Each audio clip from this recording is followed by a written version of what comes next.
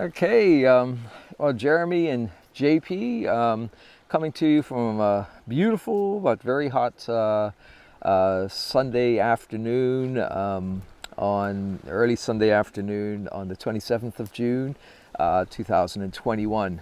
And you know, we're, this time of the year we're really sort of almost on call, and sure enough, JP gave me a call this morning saying that we need to get out to Nonsuch early because the Longtail Cam chick, he's been doing some activity that looks like it's getting ready to fledge, and it's right due about now. I was sort of predicting it would be late this weekend or early next week, depending on how much the male longtail or Tropicbird has been feeding him.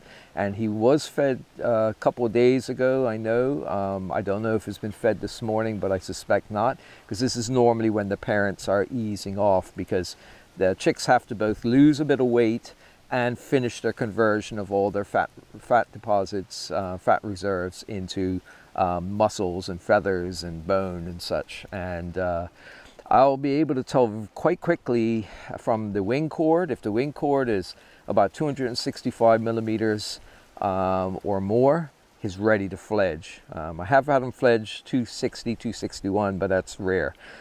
If his weight is below, say, about 383, 370, then he's ready to fledge. If it's up around 400 grams still, then probably he's still a bit too heavy.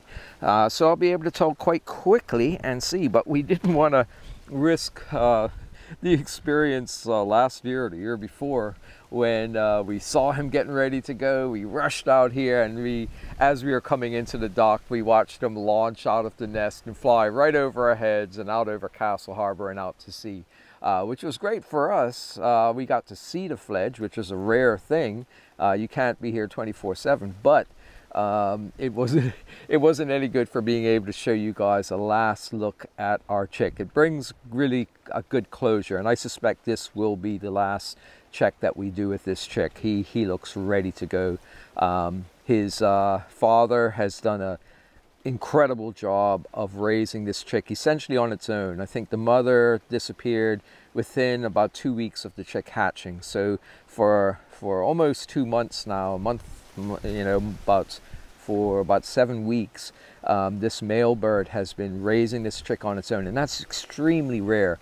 And most of the times when one of the parents die, whether it's Cahao or Tropicbird, the chick is doomed to just slowly lose weight to the point where either we take it into care and supplemental feed it, or take over completely as foster parents, or the chick just never responds back. It's almost, you know, in nature it would almost be a sure fatal, you know, thing. But this bird has defied the odds in every way. He's a beautiful, vigorous, strong, healthy male. Has raised several chicks, so his experience, and has been like, well, a single dad, and I'm going to do it, and he has done it. I mean, I think I said in my last video, definitely deserves Father of the Year, and yeah, he has beaten the odds. A very unusual thing. So let's take a look at the chick. Okay, I think he knows what's up now. Yeah, come on. It's to the point now where he doesn't even grip my... Oh, what a beauty. Yeah, that is a Tropicbird. That's in beautiful condition, and he's hardly dirty at all, which is good, because I always remember Pigpen, the longtail chick we had, that was so abominably dirty that he looked brown, you know, and matted, rather than this beautiful satiny pristine white that we've got. So let's take him up. How I can really tell he's essentially fully mature now is just the length of the tail feathers. They're really quite long. They don't develop the long tail streamers of the adults until they're at least a year or two old, once they molt out of their more speckled, you know, juvenile plumage. You know, the adults are pure white, satiny white, with solid black like lines in the wingtips across the back, and they have the same sort of little indent. It's an anti-glare thing in front of their eyes. But you can see he's just in beautiful condition. I mean, he feels fairly heavy, but it can be hard to tell. All right, so I'm trying to handle him fairly calmly, because if he has been fed this morning, which I don't know if he has, I don't want him losing his last meal for a few days probably. Okay, get all my tools of the trade here. All right, so let's take a look at his weight first of all. Wow, this bird isn't going today. I don't think we have to worry about that. He's obviously been fed sometime this morning. He's still quite heavy, or like ridiculously heavy. Okay, so 500, 400.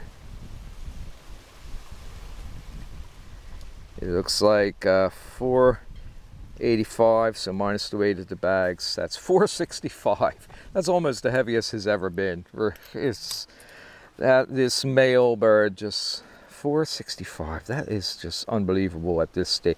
They should be, at this point of development, slimming down now to about, 360, 380 grams, and his 100 grams heavier than that, which is great because it means he'll stay a couple extra days, he'll grow his wings a little bit longer, and he'll be that much more ready for sustained flight, So I'm going to check his wing cord now, because who knows, maybe it's not, wings aren't as developed as we thought he would be, but I suspect they probably are.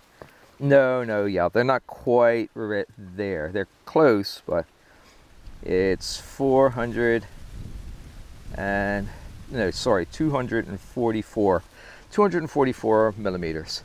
Yeah, this bird still has a few days to go. 244 millimeters.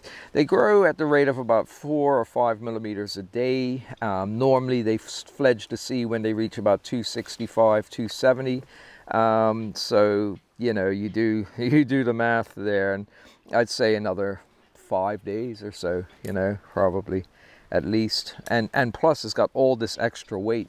I mean, the father is almost overindulging the child now, it's just, at some point he has to give up. But I'll tell you, that's an amazing bird. And particularly because he's got one broken tail feather here. It's just bent a little bit, but that's no problem. He's got quite a few to spare, and I've actually bent it right back.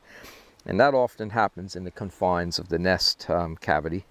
There are some chicks I see that are in such small nests that literally they've lost almost all their tail. It's just been abraded right off, and they still manage to survive. I mean, we have had birds in that condition that have survived at sea and returned to breed.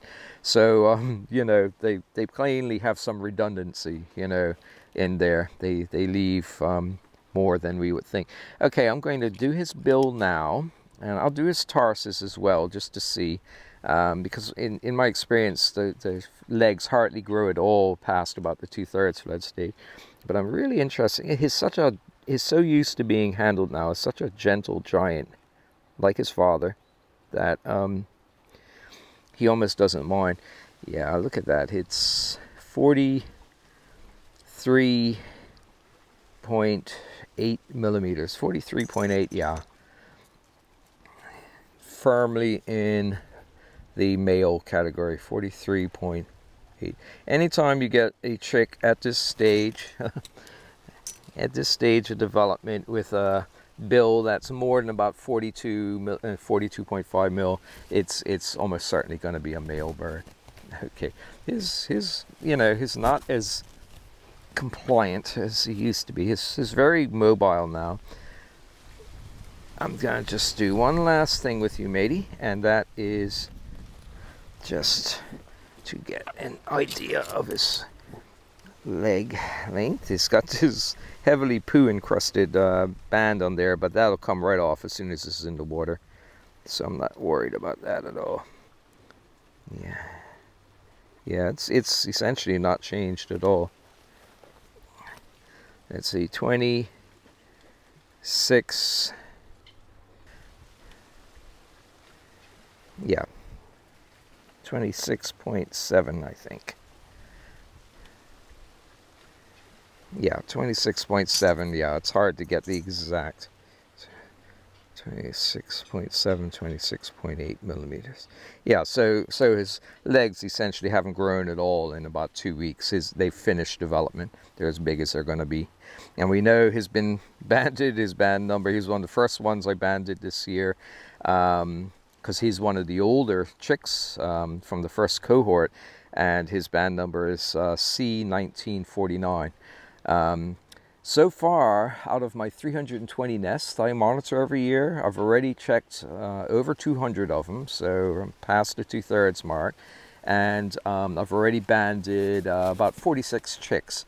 So that's all those early birds, more or less. Okay, I think his saying is ready to go, but you can see he's just a beautiful chick, fully fledged, but he's still got, like I say, about 5 days more to go. I'd predict at least 44, yeah, about 5 days. So by about Friday or so of this week. So that's great. We have a little bit more time to enjoy him, and it'll be really interesting to see how long Dad keeps feeding him, or does Dad finally, you know, let him slim down a little bit. He needs to. I mean, he's too heavy to fly right now. He's about 100 grams heavier than he should be. But it's great because it all helps to develop those primary flight feathers, you know, and tail feathers. Great, so he's in wonderful shape, and we will just get him down into his nest. And look at those wings.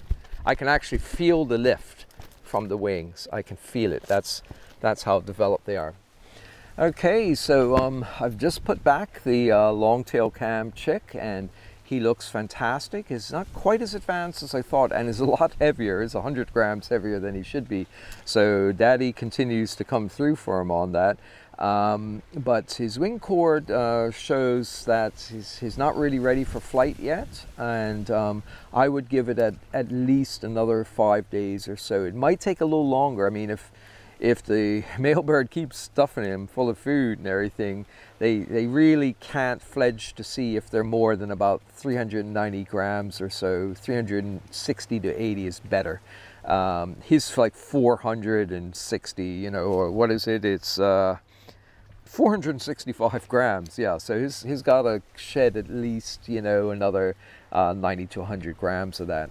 So yeah, so I predict probably about Friday. It's in a way it's great because it means that we can continue to watch this wonderful little wildlife drama unfold, and the saga of this single parent family right now. The male has continued to pull through for it. We may even be able to get one last check, health check and growth check before it fledges. So we'll see. I mean, if we're able to squeeze in another one, then JP and myself will be out there and do that. So everything looks great. Couldn't be happier with that. All right, well, everybody have a great day from JP and Jeremy on Nonsuch Island. Everyone have what we call a Bermuda day, and you know, we'll continue watching and seeing what happens. All the best.